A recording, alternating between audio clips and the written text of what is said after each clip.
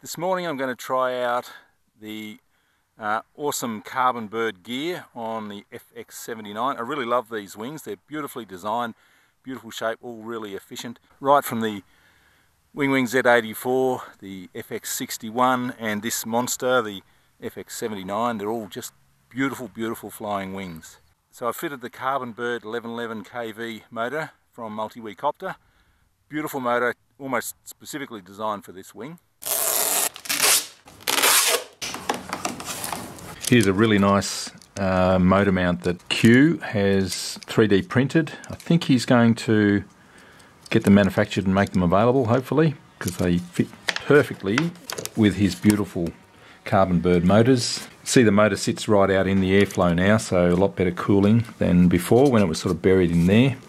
CG will go back a little bit, but that just means that I can use a nice big 4S battery up the front. The prop is probably going to be too big for 4S.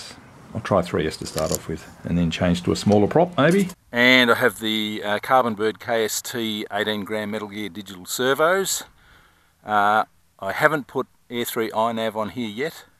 It's in there ready to go, but I haven't connected it up. This is just a shakedown flight to see how the motor and the servos perform on this big beast, and to get an idea of current draw and flight time and just general handling. Anyway, let's go.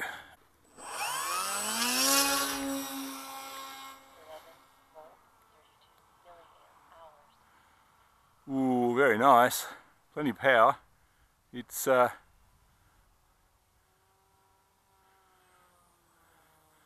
balanced pretty well, I think. Below half throttle, flying beautifully. 11.9 volts, 96 milliamp. A little bit of headwind there.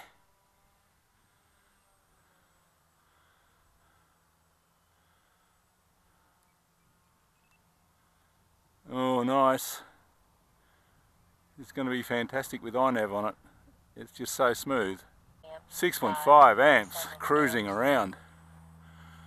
That's awesome. 7 or 8 amps will be a good cruising speed.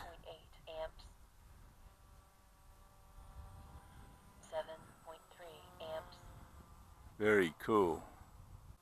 Listen to that beautiful, smooth motor. 7.6 amps. 11.9 volts, 232 milliamp hours. Minimum trim reached. So I could push the batteries back a little bit. I think I'll land it and do that. Look how far this thing glides. It is such a glider. 12.2 volts, 263 Ah, milliamp sweet. hours. I'm already behind the nipples on the bottom. These spots here, I'm sort of a bit behind, but I'm still using a bit of up trim, so I'm going to move the battery back a little. I have an FR Sky 40 amp current sensor there. That's why I don't want to go over 40 amps. Just want to keep a check on it. That's the Air 3 iNav BEC, which is driving the receiver and the servos.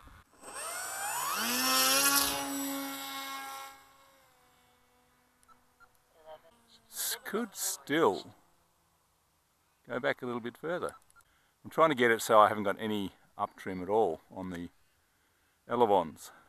Look at the glide.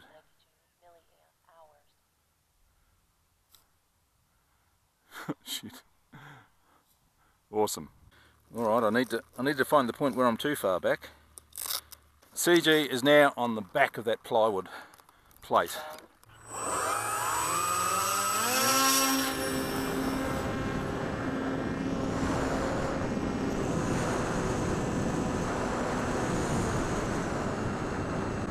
More touchy now.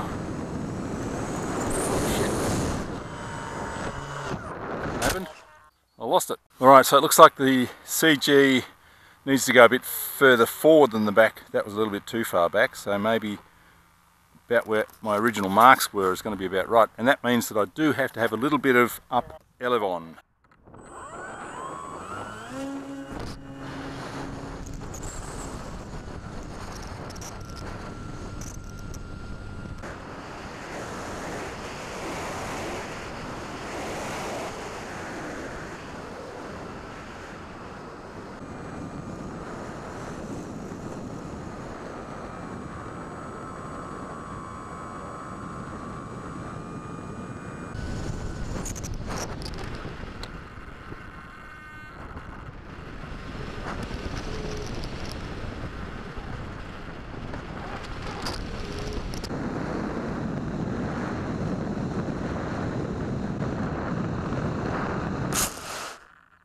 Okay, so this is a stunning wing, absolutely love it. It is quite big, 2 metre wingspan, but with the big powerful 1111 kV CarbonBird motor on it and the, 12 by 6.5 Aeronaut folding prop and the CarbonBird KST 18 gram servos. It's an absolute delight to fly. It just floats around, glides like a glider basically. The perfect big long range FPV rig, I think. Okay, so now I'm going to go and connect up the Air 3 iNav for the full autopilot experience. See you later.